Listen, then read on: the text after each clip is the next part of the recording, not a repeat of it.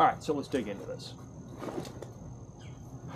I've worn this Marsupial Gear bird vest for over a year, starting pre-season, leading up to through shooting season, and then all the way through upland season.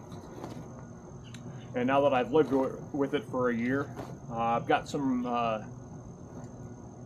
additional thoughts. I mean, the main thing is here on this vest, as you can tell, if I bring it close in, even though I've worn it across literally hundreds of miles, it shows zero wear and tear. There's a little bit of blood I could clean out of the game vest, and there's some shells in it still, holes. But for the most part, in terms of construction, couldn't be happier. The vest is very well constructed. I don't see any wear on seams. Places where you'd kind of look for that would be in the shoulders, where there's a lot of rubbing action going on, or around the waist belt. I don't see any of that. So in terms of construction, it's a really well built vest.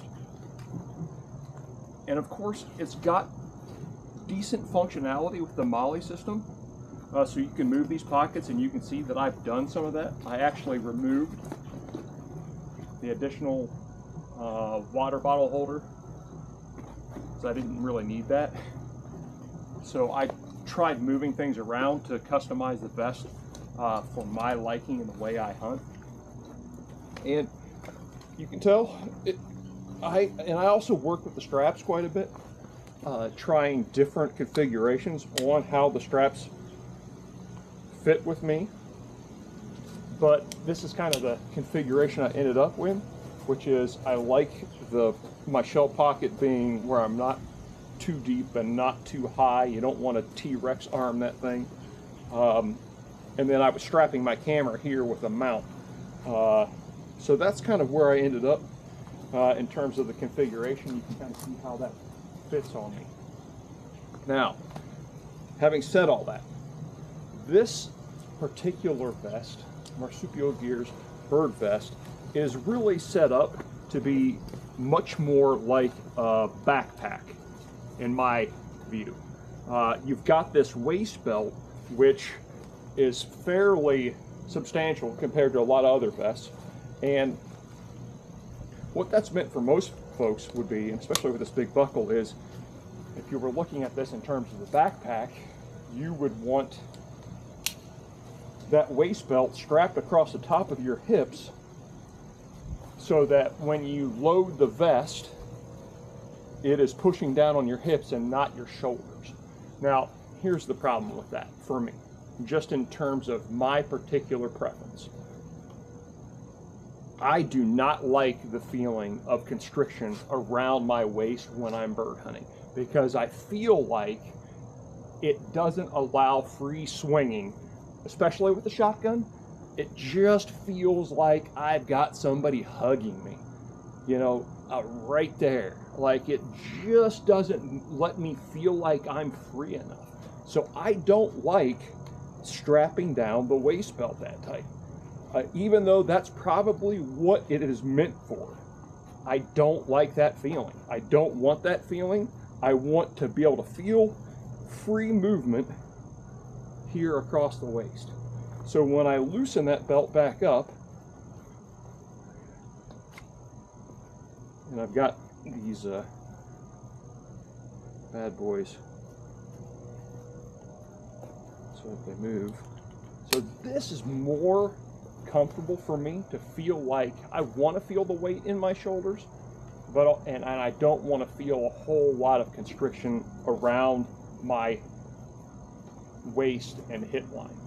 So that feels more comfortable to me in terms of free flowing and moving and walking. And also, anytime you have something tight on you, it holds heat. And early season bird hunting, I don't like the feel of having a sweaty band around my waistline. So anyways, having said that, here's where I think things went off the rail and could possibly be the fatal flaw in this vest.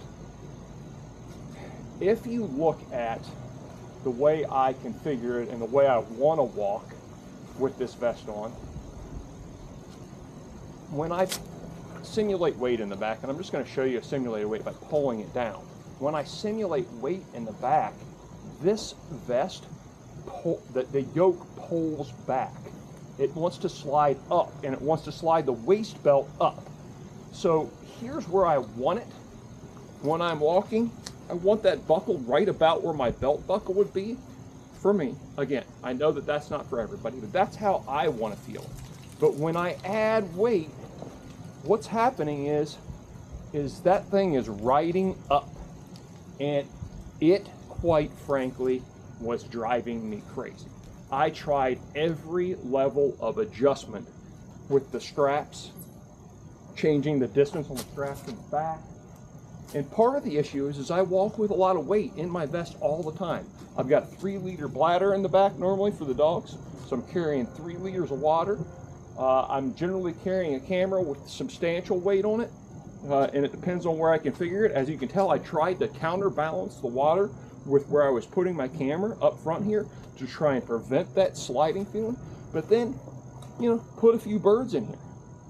You know, you get 3 or 4 birds in your pouch, and you're weighted far to the back anyways. And there was nothing I could do when I added weight that would prevent that yoke from feeling like it's going to ride up on me. And it was driving me crazy, and it still drives me crazy. I couldn't figure out why. I don't know exactly why that was, but then what I did is I really started looking at this vest, and this is where the fatal flaw comes in my opinion. If you look at the straps on the back of this vest and the yoke, you can kind of see that. I want to give you the up close, but look where the back pocket straps are attached into the yoke. They're attached in the front side. They're not attached back here at the back. Now, I want to give you a look at how that's different from my previous everyday vest. This is the old Orvis Pro vest. I've worn this across thousands of miles. Now I want you to see how the yoke system here in the pocket, so the pocket is hooked to the back on this. Notice that? And also at the bottom, not on top of the yoke. So that therein lies the difference on this, in my opinion, and quite frankly, is the fatal flaw of the Marsupial Gear Vest for me. This vest might work fine for others. And like I said, I can't complain about the construction, and I think that the folks over there that are making this gear, good folks. But they've missed out on something on this yoke system and this bird vest. Now, some of you would say, well, Brian, why don't you just tighten that waistband? Tighten it down so that it is like a backpack. Suck it up, Buttercup. So I've got that sucker tight to me, right? I've got it tight to me. Again, I don't like walking this way, but if I were to do that, got the waist belt tight to me, tight on my hips, so that I'm going to carry the quote-unquote weight on my hips, right? The problem still is, watch, see the movement. When I pull down, when I add weight, it doesn't matter how much, it doesn't matter how tight these are, the belt is still pulling up and riding up. It doesn't matter. I can't tighten it enough to prevent it. Now, maybe if I had more of a bulge on top of the belt, I could stop it, but I would still feel that pull up. Not good. Now, I know that's nitpicking, but you use gear the way I use, you're going to be nitpicky about your gear. And the bird vest, you know, again, is one of the most crucial pieces of gear because you wear it everywhere. So for me, again, probably a fatal flaw in this vest. Let me just show you the difference here, because some of you are going, that's going to happen with all vests. I don't care the yoke. Okay. All right. And by the way, I've just transitioned all of my stuff back over to this vest, so it's already weighted. I've already got water in here. And again, I've worn this vest for a very long time, across thousands of miles, so it's fairly well broken in, you can tell. But notice again, I'm loose here. I want to feel that looseness. It lets me feel free when I turn. And so just to show you, when I pull down, quote unquote, and I add weight, and there's already I've already got my water bladder in here that's 3/4 of the way full. When I pull down on this, when I pull down to simulate weight in that bag, look, there's no movement on the waist belt, none. No matter how, I'm pulling as hard as I can. Y'all are, you know, this isn't me, this isn't a setup. I'm trying to show you what I'm feeling on this vest versus the Marsupial Gear Vest. So, simulating weight, just shoving my hand as hard in the back as I can. You see zero movement on the waist belt. Where you see it pulling is here on my shoulders and chest. So for me, that's the way this should feel. I want to feel free, and I do not want to feel that vest or that belt pulling up against me. And also in that regard, I don't want, eventually you get enough weight in that vest and the pocket starts hitting you from behind because you've rotated out of your yoke. I don't like that. I think, again, that's the fatal flaw. So we've transitioned back to our old vest. I'm testing out a new iteration. Part of the problem with having a vest that's this old is all of the elastic wore out. It's all stretched out. I wasn't using most of it anyways. So I've got to replace a bunch of elastic bands now. This is the first version of the Orbis Pro Series vest. They discontinued this, so, you know, stay tuned. We'll be looking. But anyways, something I learned from using that marsupial vest is I prefer having, for the water bladder, I prefer having it come out the back of the vest instead of coming over my shoulder, which is where I used to have it coming. So right now I'm working on a length of hose, which I don't like where I'm at. I'm going to trim my hose down a little bit. This is all for my dog water, by the way. So I do like that I learned that from using the Marsupial Gear Vest. But I'm back to my Orbis vest. I have to replace some of the loops, and but for the most part, when I put this back on, it's like having an old friend back. Shooting felt better, carrying felt better, and I wasn't the entire time in the field feeling like I needed to go because this sucker is locked in. Doesn't matter how hard I pull on the back, how hard I pull on the front, how many birds I stuff in here, this vest is locked in. And that's partly, and I certainly know this, that's partly because it's been across thousands and thousands of miles. Yes, sure, absolutely.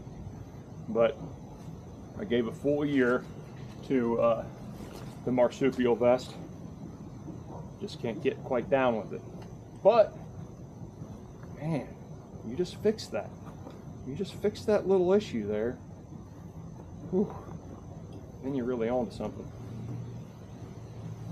Anyways, that's my hot take. We're back to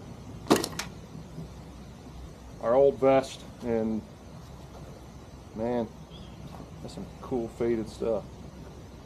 Anyway, stay tuned for more reviews. Got more testing coming up. I've been testing a new pair of boots.